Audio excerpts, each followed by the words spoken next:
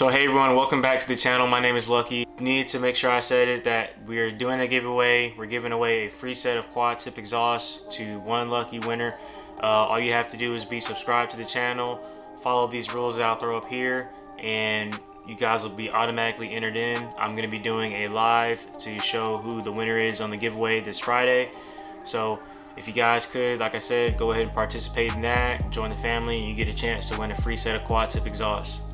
What we're going to be talking about today is the painting and body work on the vehicle. So as I mentioned before, the front bumper, that's still going to be changed out, but I might go ahead and paint it before.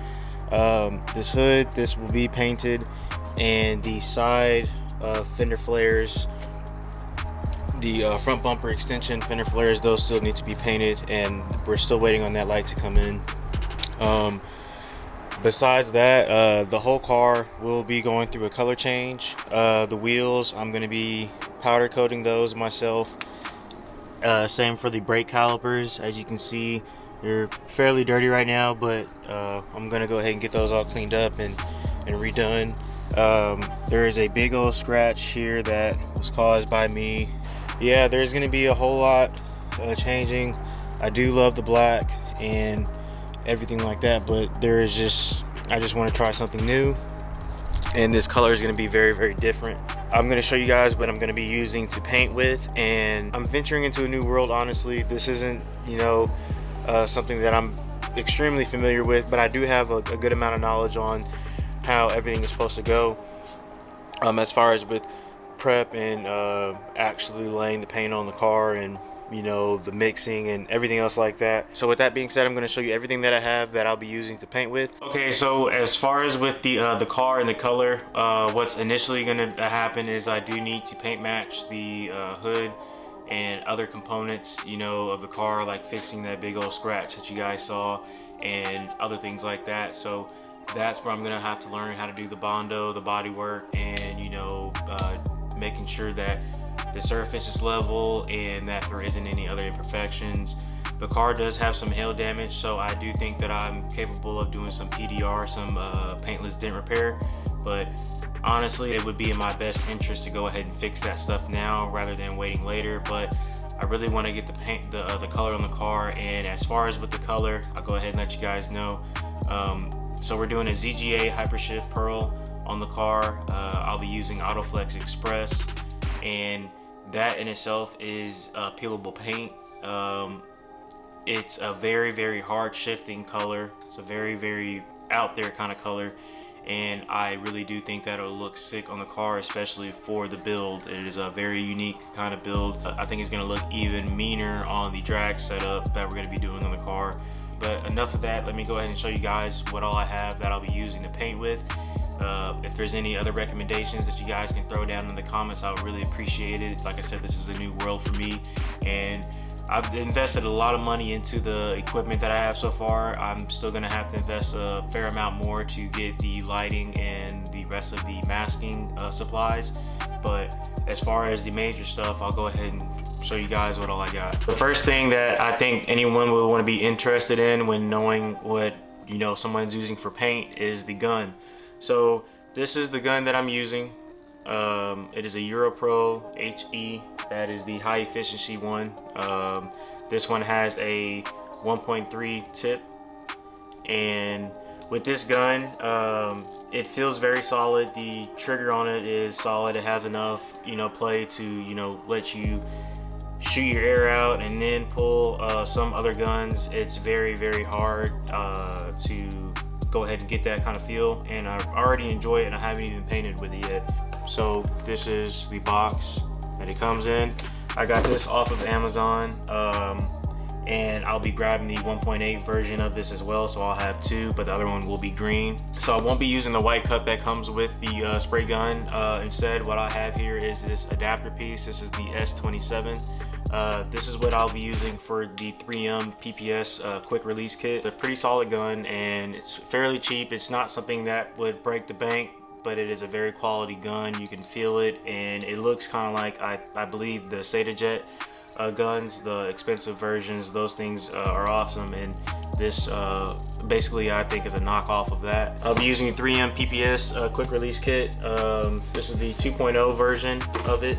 This is the main cup that I'll be using. This is the cup that you put on there. You can throw your new filter off in there and mix it up, and then spray. It shrinks the bag down and you throw the bag away, so it's disposable. So putting it on the gun just slides on, and then it twists to lock like that, and it is on there very, very solid. You don't have to worry about it, you know, going anywhere. It's a very proven system, and that is the main reason why I got this. I didn't want to have any issues with sitting there and having to worry about cleaning it and everything else. So moving on, as far as safety, I have this 3M face mask. Comes with, I have my filters and everything on here. We got a 100 pack of cheap paint filters. Put this in the cup, strain it out, you know, as you're mixing and everything else like that. So like I mentioned, I was gonna be doing my own powder coating. So I have my whole system here. Comes with all of this stuff inside, so it's fairly straightforward. All I need is the powder and to get my air compressor and everything else set up to it. Got this from Harbor Freight. So I'll also need to create a powder coating station, and I'll also need to get an oven to go ahead and bake all of the stuff in there. I'm not doing any big things yet. I know the wheels are a pretty big thing, but if I can find a big enough oven or whatever to fit those in there, I'll go ahead and do that. And what we have here is a solid multi-stage air drying system. This came from HTP, USA Weld, if you will, made in the USA. So here we have all the desiccant beads that I'll be using to refill the filter system. So this is a 5-stage air drying system. It comes with all of the other filters and other accessory pieces that you would need in order to screw this all together. This is a pretty solid setup, man, and I'm very glad that I went ahead and invested in this. It comes with a whole catalog on other parts and stuff that they sell. I'm fairly certain that this will handle everything that I'll throw at it, but I'll go ahead and throw the diagram up. I still need to run the line for all of the for the air drying system myself.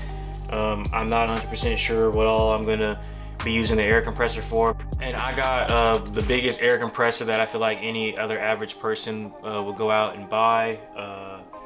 It is a big compressor. I'll go ahead and I'll just say that. So here it is. This is the air compressor, 80-gallon Cobalt, 2-stage, 5 horsepower air compressor. So this thing is no joke, and it will be more than enough compressor for what I need.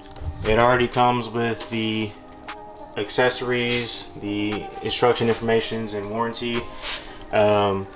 I've only seen like 2 other people on YouTube really show the 80-gallon version. They come pre-filled already, and they haven't attached all the other components because they need you to do that. This is everything that it is capable of down here. And it has a maximum of 175 psi, so you won't ever really need to run it that high, but nonetheless, buy once, cry once. That's what I did here. I'll be getting the rest of the valving and fittings to go ahead and run my drying system, and I'm going to be building a so I have this spare door here. I'll be using this to build a closet to encase this kind of deal. I will have the fans to make sure that it is fed the necessary amount of air to still operate and everything, but I am in a garage. I don't really want it to be that noisy, so if I can do anything to minimize that, I will. And this is the air hose. So this is 75 foot of the Flexzilla 3/8 hose. It already has a quick release, but this is an automotive quick release attachment. I got this thing for a steal.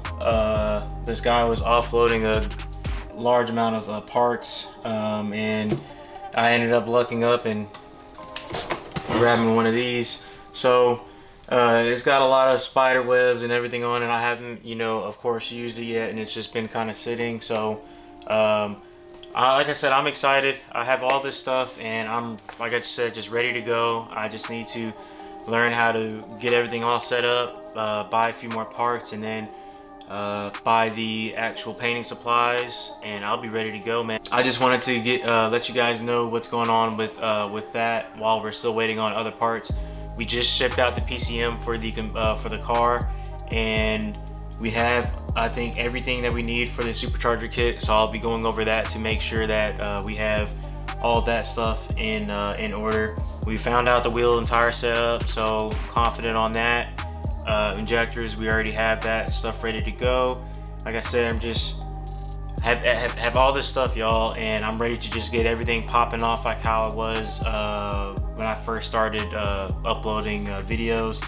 But things are just taking time. We're growing at a rapid rate. 800, I can't thank you guys, like I said, enough.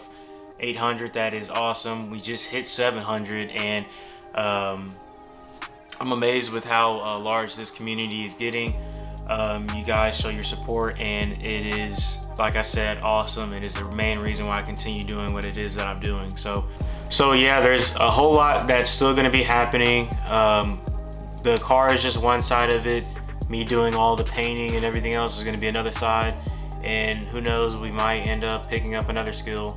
So again, I just want to thank you guys so much for continuing to show your support, sticking around, and watching the videos and continuing to interact with me.